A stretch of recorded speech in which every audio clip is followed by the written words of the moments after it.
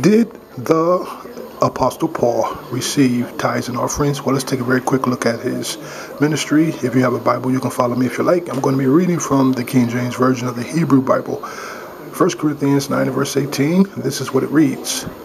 What is my reward then?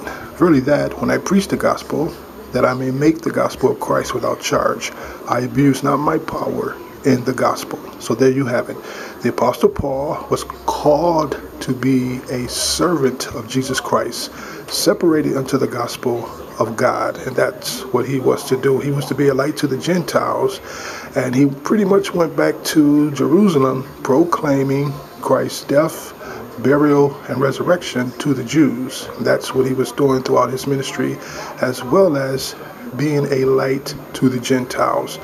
So to those who happen to be on a spiritual journey, when you give 10% of your income to those who believe in tithing, which is not biblical, because tithing was to be done in Jerusalem, and it was only for the children of Israel during that time. That can all be found in the Torah, which are the 5 books of Moses.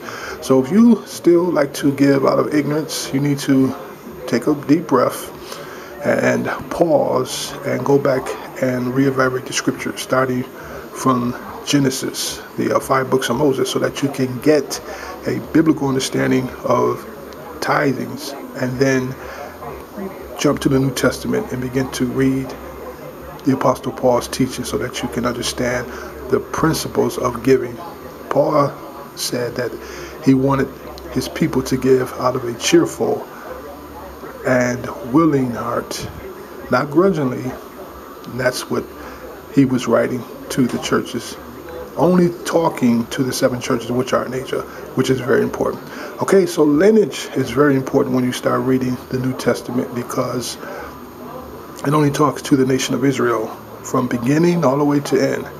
Know the truth, and this is where African American lineage as well as our heritage can be traced back to. God bless you this morning and have a great day.